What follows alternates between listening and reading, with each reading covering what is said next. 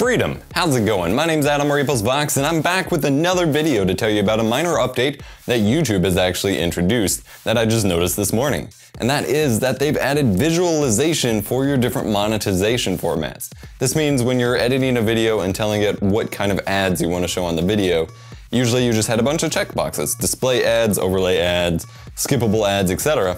And for some, this was very, kind of difficult to understand, and that's pretty understandable because they never directly in this section told you what those ads meant.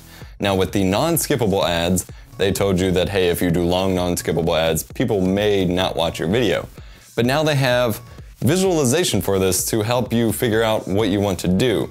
So they have a box to show where the display ads are, where the overlay ads are. They have a skip button for the skippable ads, and then they show something different for the non-skippable ones, which is pretty cool. This makes it so much easier to understand which ad formats you're using. Not only that, but then for your pre and post-roll ads, which means your ads that are shown before and after your video, and then your mid-roll ads, which for longer videos are shown in the middle of your videos at certain points. They actually have a whole new player for this. It's actually like a timeline, and you can check whether or not you want an ad before or after your video, and then it actually has an entire timeline of your video and a preview, and you can play your video and choose where you want your ads to go. This is so much easier. In the past, you had to just put in time codes. So if you had a 30-minute video, you just had to guess and be like, okay, I want it at 15 minutes in the video. You never really had a way of knowing where that was unless you had another copy of your video pulled up and you were watching that and putting in the numbers. With this, you have an actual preview where you can skip to where you want an ad. So if you want to wait till somebody stops talking, which is what I just did, you can actually, play back the video and get it exactly where you want it and put in the ads on that timeline. Makes it a lot easier. Over on the advanced tab, they actually have a couple changes as well to the comments. Used to, you just had to allow comments or allow people to see your ratings.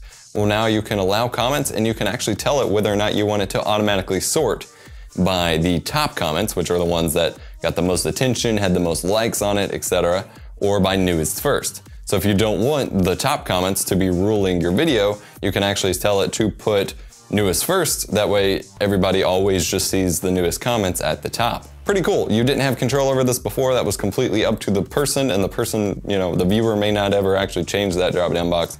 So it's really cool to see.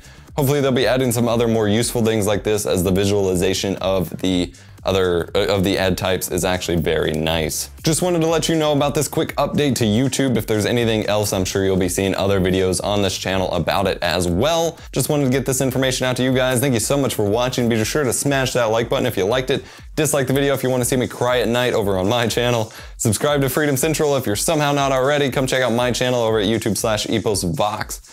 And I'll catch you in the next one. Hopefully we got some other cool content coming up here on Freedom Central for you as well. Also, if you didn't notice, George is back. He was actually in a video again recently for the first time in forever. So go check out that video in the YouTube card or the end card, something on the screen here. Do the Macarena.